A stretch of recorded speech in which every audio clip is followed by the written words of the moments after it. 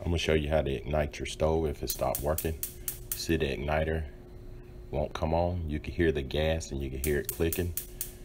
So the gas is coming on. So the only thing you have to do is just get a lighter, turn your thing on, turn it past the high position halfway, then light it, and then turn it up.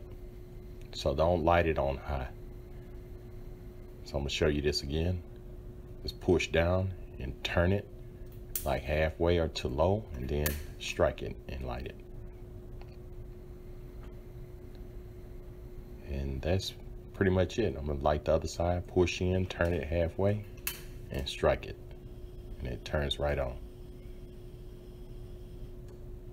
That's all to it. So if this video helped, subscribe to my channel and have a great day. Thank you.